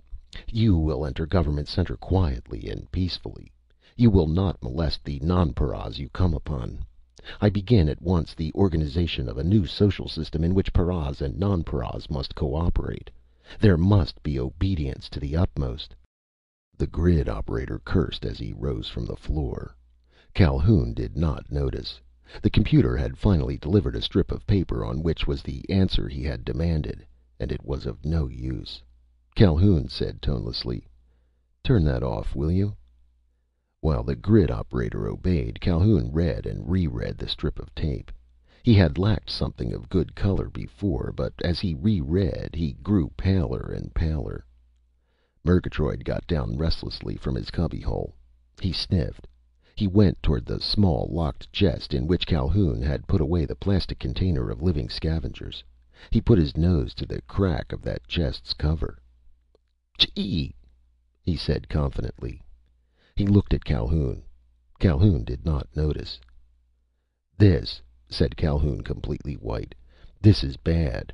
It's an answer, but it would take time to work out, and we haven't got the time, and to make it, and to distribute it." The grid operator growled. Dr. Lett's broadcast had verified everything Calhoun said. Dr. Lett was now the government of Tallien Three. There was nobody who could dare oppose him. He could make anybody into a para, and then deny that para his unspeakable necessities. He could turn anybody on the planet into a madman with ferocious and intolerable appetites, and then deny them their satisfaction. The people of Tallien Three were the slaves of Dr. Lett. The grid operator said in a deadly voice, "Maybe I can get to him and kill him before—" Calhoun shook his head. Then he saw Murgatroyd sniffing at the chest now holding the container of live scavengers. Open, it had a faint but utterly disgusting odor. Locked up, Calhoun could not smell it, but Murgatroyd could. He sniffed. He said impatiently to Calhoun, "Chee! Chee! Chee!" Calhoun stared. His lips tightened. It was the function of the tormal, members of the Med Service, to react to any infection more swiftly than humans could do, and to develop antibodies which destroyed that infection and could be synthesized to cure it in humans. But Murgatroyd was immune only to infections. To toxins, he was not immune to an appetite-causing molecule demanding more of itself on penalty of madness. Murgatroyd had no more inherent resistance than a man. "Chee! Chee!" he chattered urgently. "Chee! Chee! Chee!" "It's got him," said Calhoun. He felt sickened. "It'll have me because I can't synthesize anything as complex as the computer says is needed to control the molecular population that makes paras." Murgatroyd chattered again. He was indignant. He wanted something, and Calhoun didn't give it to him. He could not understand so preposterous a happening. He reached up and tugged at Calhoun's trouser leg. Calhoun picked him up and tossed him the width of the control room. He'd done it often, in play, but this was somehow different. Murgatroyd stared incredulously at Calhoun. "To break it down," said Calhoun bitterly, "I need aromatic olefines, and some acetone, and acetic acid radicals, and methyl submolecular groups. To destroy it absolutely, I need available unsaturated hydrocarbons. They'll be gases. And it has to be kept from reforming as it's broken up, and I may need 20 different organic radicals available at the same time. It's a month's work for a dozen competent men just to find out how to make it, and I'd have to make it in quantity for millions of people and persuade them of its necessity, against all the authority of the government and the hatred of the paras, and then distribute it." Murgatroyd was upset. He wanted something that Calhoun wouldn't give him. Calhoun had showed impatience. Almost an unheard of thing. Murgatroyd squirmed unhappily. He still wanted the thing in the chest. But if he did something ingratiating... He saw the blaster, lying on the floor. Calhoun often petted him when, imitating, he picked up something that had been dropped. Murgatroyd went over to the blaster. He looked back at Calhoun. Calhoun paced irritably up and down. The grid operator stood with clenched hands, contemplating the intolerable and the monstrous. Murgatroyd picked up the blaster. He trotted over to Calhoun. He plucked at the man's trouser leg again. He held the blaster in the only way his tiny paw could manage it. A dark, sharp-nailed finger rested on the trigger. "Chee! Chee!" said Murgatroyd. He offered the blaster. Calhoun jumped when he saw it in Murgatroyd's paw. The blaster jerked, and Murgatroyd's paw tightened to hold it. He pulled the trigger. A blaster bolt crashed out of the barrel. It was a miniature bolt of ball lightning. It went into the floor, vaporizing the surface and carbonizing the multi-plywood layer beneath it. The Med Ship suddenly reeked of wood smoke and surfacer. Murgatroyd fled in panic to his cubbyhole and cowered in its farthest corner. But there was a singular silence in the Med Ship. Calhoun's expression was startled, amazed. He was speechless for long seconds. Then he said blankly, "Damnation! How much of a fool can a man make of himself when he works at it? Do you smell that?" He shot the question at the grid operator. "Do you smell that? It's wood smoke! Did you know it?" Murgatroyd listened fearfully, blinking. "Wood smoke," said Calhoun between his teeth. "And I didn't see it. Men have had fires for 2,000,000 years and electricity for 1,000,000. For 2,000,000 years there was no man or woman or child who went a full day without breathing in some wood smoke. And I didn't realize that it was so normal a part of the human environment that it was a necessary one." There was a crash. Calhoun had smashed a chair. It was an oddity because it was made of wood. Calhoun had owned it because it was odd. Now he smashed it to splinters and piled them up, and flung blaster bolt after blaster bolt into the heap. The air inside the Med Ship grew pungent, stinging, strangling. Murgatroyd sneezed. Calhoun coughed. The grid operator seemed about to choke. But in the white fog, Calhoun cried exultantly, "Aromatic olefines, acetone, acetic acid radicals, and methyl submolecular groups! And smoke has unsaturated hydrocarbon gases. This is the stuff our ancestors have breathed in tiny quantities for 100,000 generations. Of course it was essential to them. And to us. It was a part of their environment, so they had to have a use for it, and it controlled the population of certain molecules." The air system gradually cleared away the smoke, but the Med Ship still reeked of wood smoke smells. "Let's check on this thing," snapped Calhoun. "Murgatroyd!" Murgatroyd came timidly to the door of his cubbyhole. He blinked imploringly at Calhoun. At a repeated command, he came unhappily to his master.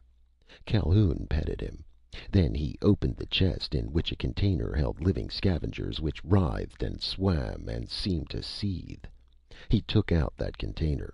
He took off the lid. Murgatroyd backed away. His expression was ludicrous. There was no question but that his nose was grievously offended. Calhoun turned to the grid operator. He extended the sample of scavengers. The grid man clenched his teeth and took it. Then his face worked. He thrust it back into Calhoun's hand. "It's horrible," he said thickly. "Horrible." Then his jaw dropped. "I'm not a para! Not a para!" Then he said fiercely, "We've got to get this thing started. We've got to start curing paras." "Who," said Calhoun, "will be ashamed of what they remember. We can't get cooperation from them. And we can't get cooperation from the government. The men who were the government are paras, and they've given their authority to Dr. Lett. You don't think he'll abdicate, do you?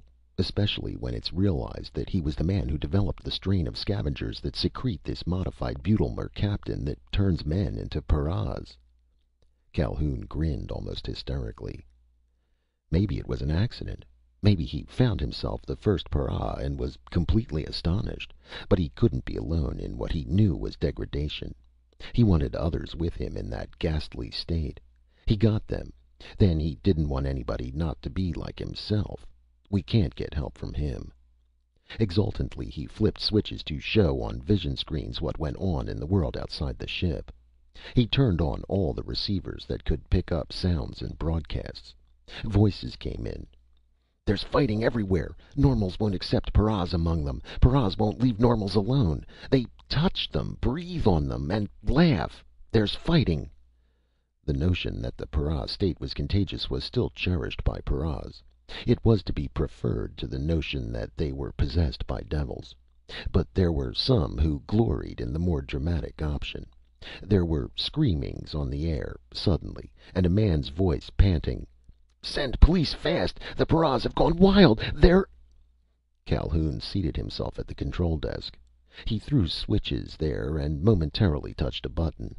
There was a slight shock and the beginning of a roar outside. It cut off. Calhoun looked at the vision plates showing outside. There was swirling smoke and steam. There were men running in headlong flight, leaving their ground cars behind them. "A slight touch of emergency rocket," said Calhoun. "They've run away. Now we end the plague on Tallien Three." The grid operator was still dazed by the continued absence of any indication that he might ever become a para.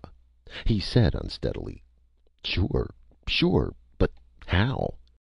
"Wood smoke," said Calhoun. "Emergency rockets. Roofs. There's been no wood smoke in the air on this planet because there are no forest fires and people don't burn fuel. They use electricity. So we start the largest production of wood smoke that we can find convenient, and the population of a certain modified butyl mercaptan molecule will be reduced down to a normal level. Immediately." The emergency rocket bellowed thunderously, and the little Med Ship rose. There have been, of course, emergency measures against contagion all through human history. There was a king of France on Earth who had all the lepers in his kingdom killed. There have been ships and houses burned to drive out plague, and quarantines, which simply interfered with human beings, were countless. Calhoun's measure on Tallien was somewhat more dramatic than most, but it had good justification. He set fire to the planet's capital city. The little Med Ship swept over the darkened buildings. Her emergency rockets made thin pencils of flame 200 feet long. She touched off roofs to the east, and Calhoun rose to see which way the wind blew. He descended and touched here and there. Thick, seemingly suffocating masses of wood smoke flowed over the city. They were not actually strangling, but they created panic. There was fighting in Government Center, but it stopped when the mysterious stuff not one man in 100 had ever seen burning wood or smelled its smoke. The fighting stopped, and all men fled when a choking, reeking blanket rolled over the city and lay there. It wasn't a great fire, considering everything. Less than 10% of the city burned, but 90-odd% of the paras in it ceased to be paras. More, they had suddenly regained an invincible aversion to the smell of butyl mercaptan, even a modified butyl mercaptan. And it was promptly discovered that no normal who had smelled wood smoke became a para. So all the towns and even individual farmhouses would hereafter make sure that there was a pungent wood smoke to be smelled from time to time by everybody. But Calhoun did not wait for such pleasant news. He could not look for gratitude. He'd burned part of the city. He'd forced paras to stop being paras and become ashamed. And those who hadn't become paras wanted desperately to forget the whole matter as soon as possible. They couldn't, but gratitude to Calhoun would remind them. He took appropriate action. With the grid operator landed again, and after the grid was operable once more, and had sent the Med Ship a good 5 planetary diameters into space, some few hours after the ship was in overdrive again, Calhoun and Murgatroyd had coffee together. Murgatroyd zestfully licked his emptied tiny mug to get the least taste of the beverage. He said happily, "Gee!" He wanted more. "Coffee," said Calhoun severely, "has become a habit with you, Murgatroyd. If this abnormal appetite develops too far, you might start yawning at me, which would imply that your desire for it was uncontrollable. A yawn caused by what is called a yen has been known to make a man dislocate his jaw. You might do that. You wouldn't like it."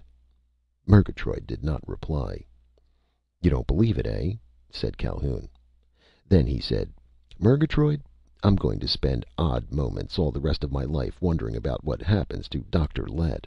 They'll kill him, somehow. But I suspect they'll be quite gentle with him. There's no way to imagine a punishment that would really fit. Isn't that more interesting than coffee?" "Chee, chee, chee!" said Murgatroyd insistently. "It wasn't wise to stay and try to make an ordinary public health inspection. We'll send somebody else when things are back to normal." "Chee!" said Murgatroyd loudly. "Oh, all right," said Calhoun.